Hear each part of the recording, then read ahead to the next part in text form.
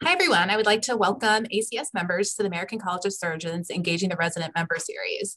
I'm an endocrine surgeon at UW Health at Swedish American Hospital in Rockford, Illinois. And I've been a member of the Education Committee of the Resident and Associate Society, otherwise known as RAS, since I was a PGY2 at Tulane doing my surgery residency. I'm now an associate fellow member of the American College of Surgeons. RAS has developed this interview series to spotlight engagement activities from several ACS chapters. The goal of this discussion is to help promote activities that chapters have developed and share between chapters of all different sizes and geographic locations. So let's begin. Joining me today is Lacey Clayton from the Florida chapter. Let's start by having you tell us a little bit about yourself and perhaps how you got involved in this endeavor.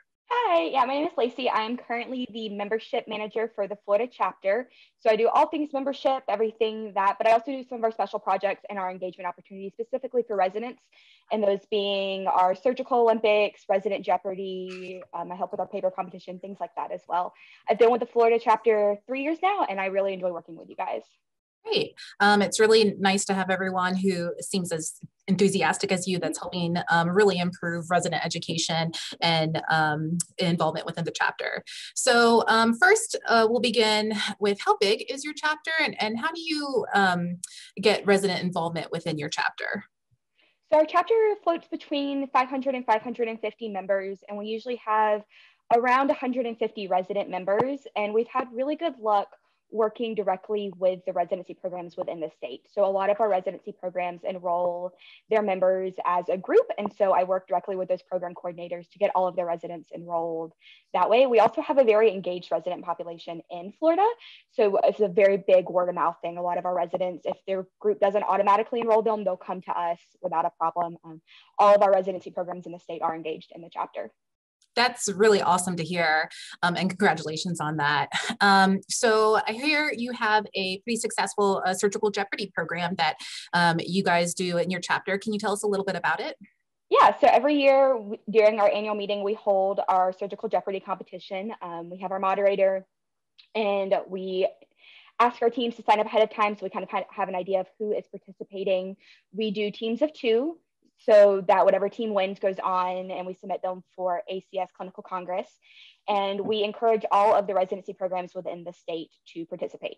So like I said, it's an hour set during our annual meeting program. We encourage faculty to join. We encourage all attendees to join, things like that. It is CME accredited as part of our annual meeting program.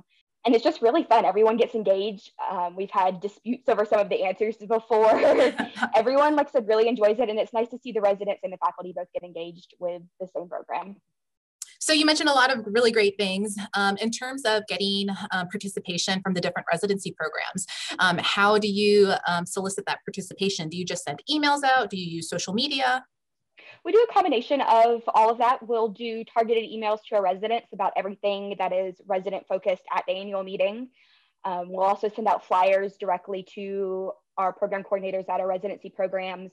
We have a RAS committee within our chapter that does outreach as well. We'll post specific social media about the different resident programs specifically and each competition that is available to them.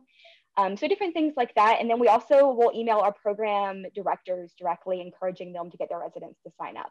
And you mentioned that it seems like everyone really gets engaged in this program, the residents like it, and there's a lot of attendee participation as well. Mm-hmm. In terms of actually developing the Jeopardy program, who coordinates that? And is there involvement from different surgeons from all programs? Developing the program, we use the ACS provided Jeopardy questions. So past that, we have a surgical education committee within the chapter that will help us figure out who's going to moderate the session. And that's really where most of our engagement comes from in preparing it and kind of planning everything. And then the rest of it's on a staff aspect. So getting programs signed up and making sure we have enough teams, things like that are all from a staff side. What do you guys use in terms of the buzzers when different teams are trying to respond to a question? Do you have your own system or do you use the ACS system? We use the ACS system. We really like them. They work great. I'll get our staff to test them before the meeting, and even like we'll get into it as a staff testing them, but no, their ACS ones work great. They're a great resource. Great, good to hear. So in terms of getting this program together, since you use a lot of the ACS resources as well as time by your staff and different programs in the state that is helping kind of look at the questions and make sure everything looks okay. Is it just time, or do you need to develop a budget in terms of putting on the program? So we have a small budget. We do a lovely trophy every year. So, lovely. I'm sure the residents love to have that. I was told to buy the largest trophy I could, so we have a trophy. It's a perpetual trophy, so every year we add the winning teams onto it. I need to add in 2020. But most of our budget is for that, or it's incorporated into our annual meeting budget. But outside of that, we don't really have a specific surgical Jeopardy budget allocated for this program. Like I said, for the trophy, I kind of pulled from other membership funds that I had available, but it's really a low-cost program to engage residents. For any other programs that perhaps of similar size or that might even have less members, do you have any suggestions about how they may get started putting on a Jeopardy program of their own? It's really easy. We found good luck even when we were first getting started and had less teams. Even 2 to 4 teams work great. And it's really getting that program faculty engaged and a very personable moderator, someone who can kind of help push the program along. Think of normal Jeopardy. Alex Trebek was an amazing moderator and kind of help bring in the personality into the program. And we've really had good luck that way and getting, like I said, the program faculty to get involved too. They get just as competitive as the students. They want to see their students win. So if you can engage that program faculty, they'll push their students to do it. Like I said, even 2 to 4 teams we've had good engagement with. It doesn't have to be a large program. It can be something smaller. It doesn't have to, like I said, we allocate an hour to it. It doesn't have to be an hour. It can be less, but it's really just looking for that engagement. You did mention that in terms of your budget, that it's pretty much just a trophy. For those people who do win and you help allow them to apply for the national Jeopardy competition, do you guys give them any funding for that? We do not. So we don't sponsor them to go to clinical congress. It hasn't been in our budget in the past, but it is something we kind of keep an eye on year to year with budget. But we do, like I said, submit them and give them that opportunity. And if their program needs anything from us saying that we've submitted them or what's going on, we'll help them that way. But we have had good luck with the program sending the winners to clinical congress each year. Great. And in terms of your entire programming, when you have your chapter meeting, how would you say that the Jeopardy program is attended in comparison to the other events?